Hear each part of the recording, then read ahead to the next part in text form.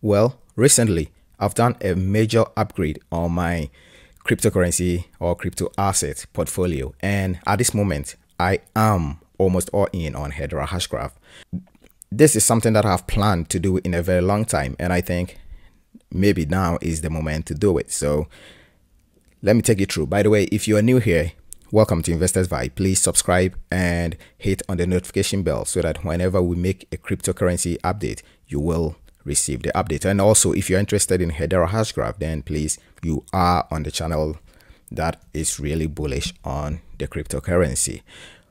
It all started back in somewhere 2019 when I started to follow Hedera Hashgraph. There was no token then, and at the same time I was also following Filecoin, IPFS, and Definity. I've been learning a lot about them, so when Hedera came, I was still very active, learning a lot about it, but I never invested. I think I started somewhere in January 2020. That was when I bought my first HBARs because the price was so low. I keep telling myself, what if it never go low again and it just starts to go up? So I started to buy, but I didn't buy a lot. So this Google thing happened, and Google became a governing council. It became a council member, and the price went up. All of a sudden, everyone was so excited about Hedera, and likely for me, it came back down. So I didn't sell what I had at that time, and when it came down, I knew that was the time for me. So likely for me, I started buying again, and that's it. That's just the story. So I've always felt like it could go to like $1 the next day, and for that reason, I never sell and I just keep buying. The Hedera Consensus Service, in my opinion, is a game changer, and how enterprises are going to utilize public DLTs are going to change, or they have actually changed because they've started using it already. And now we have the Hedera Token Service as well. So recently I've taken the time to look deeper into my portfolio. Diversification is something useful, but when you overdo it, I think it can be a very harmful thing. I first came up with the first 100 tokens. That's what I did. I went through all the tokens. I listed them down, top 100 tokens. I did. It was a big job. It was like, it took me several days, but I did. I listed the top 100 tokens, in my opinion, not top 100 on CoinMarketCap. No, I actually said best, my best 100 coins, and I listed them from 1 to 100, and I reduced that number to 50. I reduced it to 30, 20, 10, 5. Then I came up with 3 cryptocurrencies. I tried to eliminate the hype and other things going on, because I think when I invest for the long run. So when I'm doing it, I try to put in the actual use cases of the project and the team involved and the community that they are building around it. So the 3 cryptocurrencies I settled on were Hedera Hashgraph, GRT, the graph token, and Gen, that's the token for DAO stack. So in my opinion, GRT, the graph token, is a massive coin, and in the future is going to be a great one. But the token release schedule is very bad. Unlike Hedera, most of the coins will come into circulation in the next 18 to 24 months. That is something that I don't really like about it. From this moment to the next year and a half, the supply will increase from about 1.2 billion, just over 1.2 billion, to almost 9 billion. That's insane, right? But the project already has a lot of adoption, and token economics is sound. I still have some GRT, but I might sell and buy back after the 18 to 24 month period. I don't know. I'm still contemplating on this. I like the project a lot. Really, after Hashgraph is the next project that I'm very, very bullish on in the long run, because this is not just about Ethereum. This is not just about building something for DeFi. No, this goes beyond that. It's making it easy for developers to work with data on-chain, and so it's something that I'm very, very bullish on. Now let's talk about my next project, and that is DAO stack. Well, decentralized autonomous organizations are going to be useful in building decentralized apps and decentralized communities. I chose DAO stack over others because, in my opinion, it's very, very undervalued. It's because many DAOs are already built on this platform. The platform it names Alchemy, and now they've even announced that they are moving it to off-chain labs.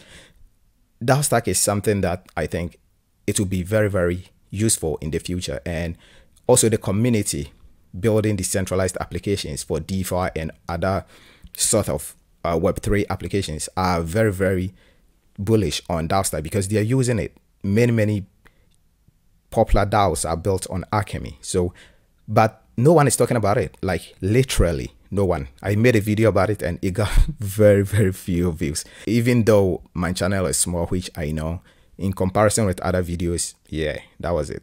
I think people are not searching for it, and so many people are also not making videos about it.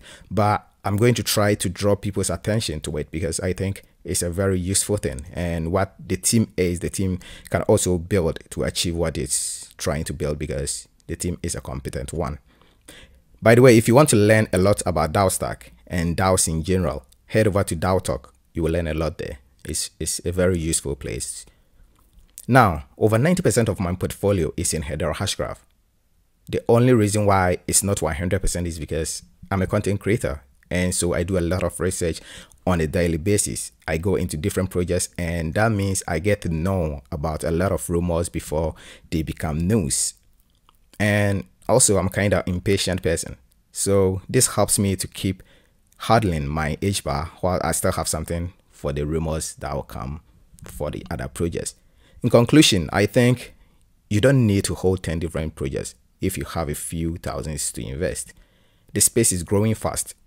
Going broad but shallow is not good for cryptos. It's not.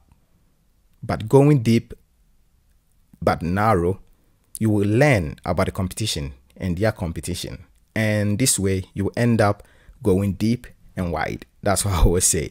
I always say right now at this very moment, I'm very, very deep and wide in the Hedera ecosystem.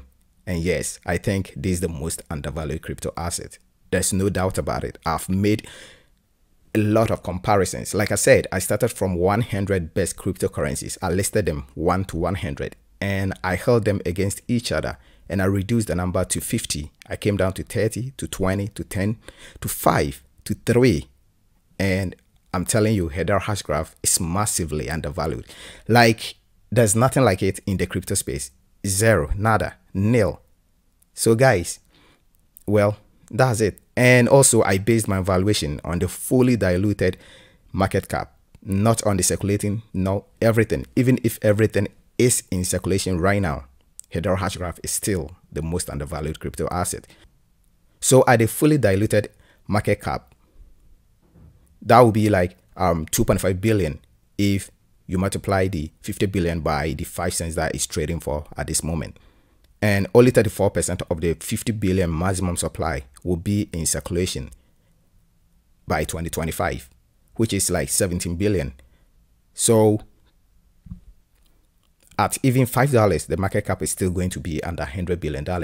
And with all the projects that are being built on Hedera, the token fees that will be collected and everything, well, I don't want to like go so bullish that maybe you might even sell your organs for it. But guys, yeah, we are early on to something big, and this is going to change a lot for some of us in the future. So guys, I wanted to bring your attention to Hedera Hashgraph once again, and I wanted you to understand how massively I'm invested in Hashgraph personally. Again, please subscribe and hit on the notification bell if you're interested in Hedera Hashgraph. I'm going to give you all the updates you want. I've already done a lot of videos about it. You can check out on the channel. Thank you.